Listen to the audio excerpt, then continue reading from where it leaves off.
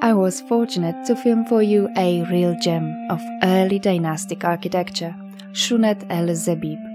The enormous walls of mud brick, 12 meters high, 5 meters thick, surround an area of 137 by 77 meters. It actually consists of 2 rectangular walls. The outer ones imitate the facade of a royal palace. Although it resembles a defensive structure, it's not. It was actually part of the Kasekhemwe funerary complex.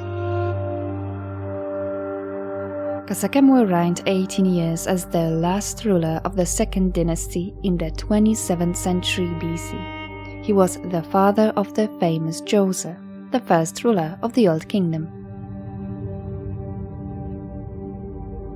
Kasekhemwe means the 2 powerful ones appear, which may refer to Horus and Set as state deities.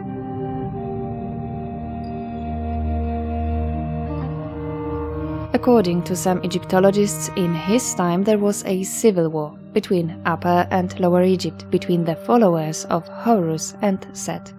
Kasekhemwe ended infighting and reunited the country. The wall surrounding the funerary complex of Kasekhemwe's son, Djoser in Saqqara, although much larger and made of stone, resembles this structure. As we know, the centerpiece of Djoser's complex was his famous step pyramid. I wonder what was here? Australian Egyptologist David O'Connor, who led the reconstruction work, as you can see some of the bricks were added to protect the walls, found the foundations of some mysterious structure in the very middle of this enclosure. It's unknown what it could be. I'd like to take a closer look, but it's quite a dangerous place. There are no tourists here, and a pack of local stray dogs found shelter behind the walls.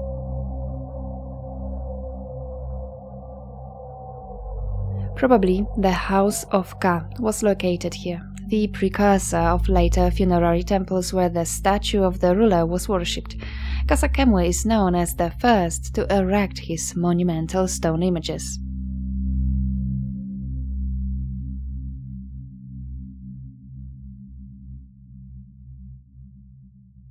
Famous buried ships were discovered exactly here by O'Connor in the 90s.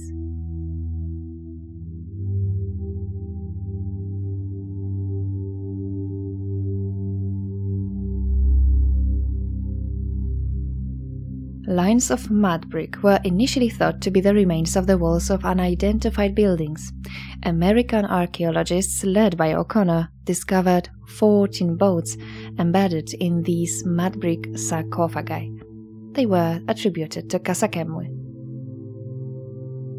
But studies of the artifacts buried here began in 2000, point to hundreds of years before the construction of Kasekhemwe's enclosure. They may have belonged to Aha, the second ruler of the first dynasty from the 31st century BC, who was said to have had a similar enclosure in the area.